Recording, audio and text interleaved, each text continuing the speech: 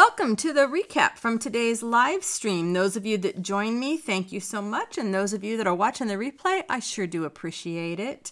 I was working on Garden Dance, and this is a textile piece I've been working on for quite some time. It's got primarily bullion knots and French knots and colonial knots. I went a little bit not crazy. And I thought I was close to being done, but after talking with everybody in the live stream, it was determined that I needed beads, a lot of beads. So we did mostly a lot of discussion around what color beads might go where. I did do a few little knots. I think I will point them out a little bit later in the video where I had to balance out some white because I had 2 patches of white and I needed a 3rd batch. But I really like the idea of taking these brown beads and putting them around the outside edges there, kind of grounding it. Because I'm calling this Garden Dance, so it looks like a garden to me. So to have soil and rocks, that sort of thing. So I'm going to go dig out my brown beads in a variety of shapes and sizes and put them around the outside. This is ultimately going to land on a canvas that goes on the wall. I was concerned about the blue bullion knots and wondering if I needed to pile more of them on top, but they convinced me no. The green bullion knots need something. Everything is very heavy. And while we were talking today and we played around with a few different little bead colors there, which you will see, I like the idea of some green or bronze ones down, maybe at the end of the tendrils. I really feel like I need to put something on top of the mass of green bullion knots and on top of the blue. I'm playing with the idea maybe of adding some silk ribbon.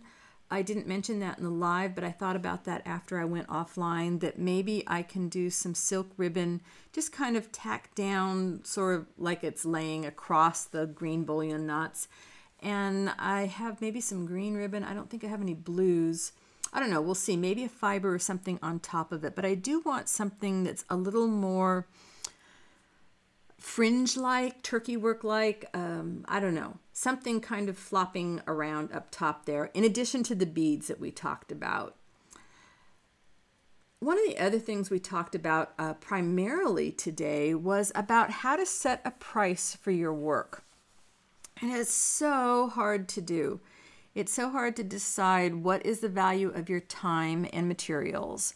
And there are a lot of people that aren't interested in the business part of it, and that's fine. You can just ignore this part. But for those of you that are talking about building a business with your art, make sure that you value yourself and the time that you're putting in on the work, because other people will see that value in your work.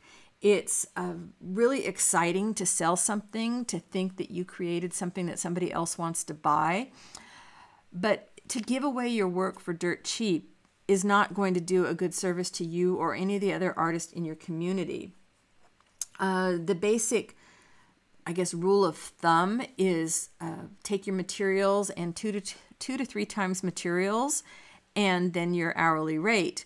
The thing is, most of us don't keep track of our hourly rate, and several people pointed out that a lot of the materials that we already have on hand in our studio, we maybe can't restock very easily. If you're somebody that buys from beautiful vintage linens from France, you're never going to be able to replace those perhaps at the same price that you got them at a year or two ago.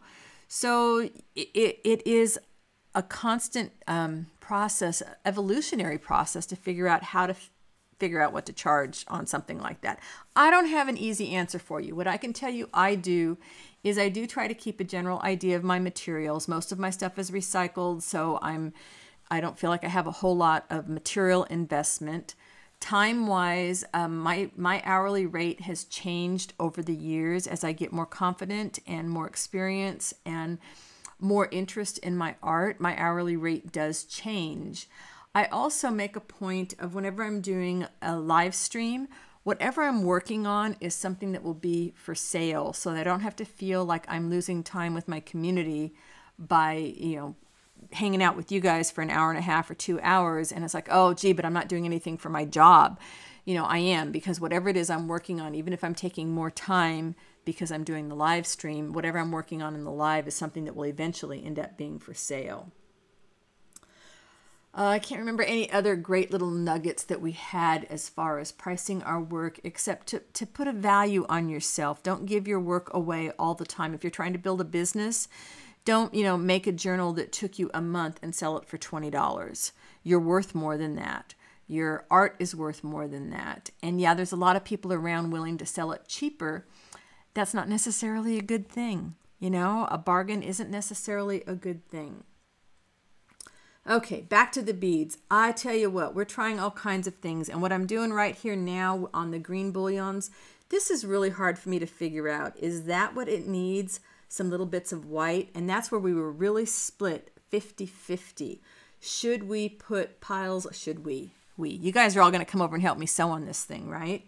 Should I be putting little bits of white beads or off-white beads at the top of those tendrils and then the same thing on the upper right side?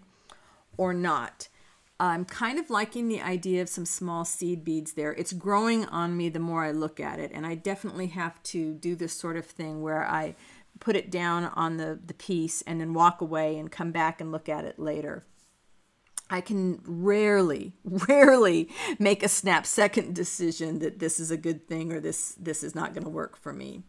But yeah, I would do the same thing up at the top, and I'm thinking as I'm watching this in the replay here, the whiter beads are growing on me, and especially if I figure out what kind of whether it's turkey work or just some really loose, long, loopy knots, or a combination of those, and maybe some loose ribbons, some fibers, get something kind of fringy happening on top of those things. I think that will be good. I think right now as I'm looking at it, what I'm wondering if I do some kind of a fringy work, and you can't see me pointing to the screen, but I'm pointing to the big blob of blue down there. There's going to be beads in there, but maybe I will take some shades, some embroidery floss, maybe 3 or 4 different shades of it, and do some turkey work or some kind of fringy work coming in amongst those, so it's kind of waving.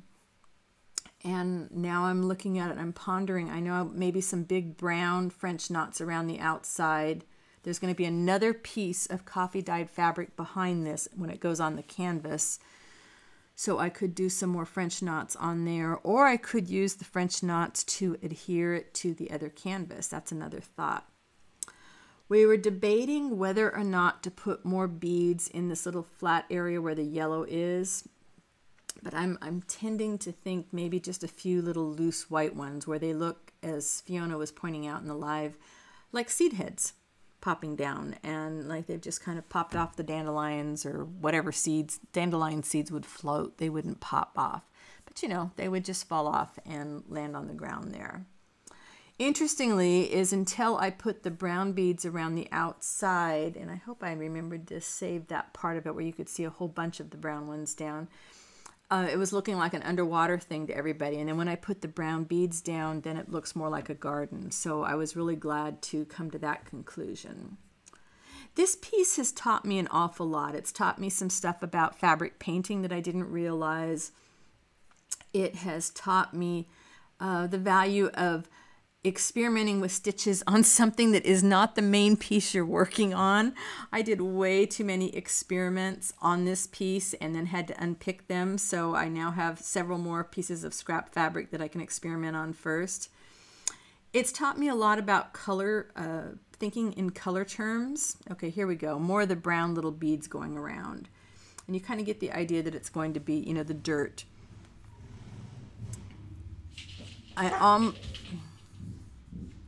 Sorry for the motorcycle in the background. Not a whole lot you can do when you're doing a voiceover and you can't control the outside stuff. I'm thinking I could even, if I wanted to, come in around the edges with some with a paintbrush and some dark coffee and maybe make it even darker around there. But I think I can do it with knots and fibers and beads. I have a lot of brown beads, so I think that's going to be fun to do. This piece was not designed with anything in particular in mind. This is a result of Susan's mind gone wild. And what the heck's wrong with that, right? When we're creating, it's wonderful if you're one of these people that can sit down and sketch out a design that you want to do and you can follow that. Awesome sauce, more power to you. I don't have that in me. Maybe someday, but mostly what I can do is look at a picture and say, okay, I kind of like this color combination, and then I just roll with it. I felt like doing feather stitch, so I did feather stitch. I felt like doing colonial knots, so I did colonial knots. I don't know. I guess it goes back to the same way I was when I was writing books. I was always somebody that just kind of sat down and spewed words out and then had to whip them into some kind of shape where it made sense, whether it was a poem or a short story or a novel. I had to figure out how to edit it into shape. It's a little bit harder to edit once you've stitched some of these things down, but you can do it. Take a picture, put it into your graphics program and play around with different colors, play around with different backgrounds, different frames, whatever it is you need to do. I put little blobs of, color on places to show where I might do some knots. But most of all, you know what I'm going to say, right? It's what I always say. Keep playing around with your project as long as you're having a good time. And I'm having a blast with this project. I had so much fun playing with different bead colors with everybody today. It is still sitting out here on my desk, and I'm going to stare at it for the next few days while I decide, what I'm going to finish with. But I really appreciate all of you, and those of you that watched the video yesterday about being a guilty kind of artist, thank you. If you haven't seen it already, I hope you go check it out. But most of all, I hope you go create your art your way, just because it makes you happy.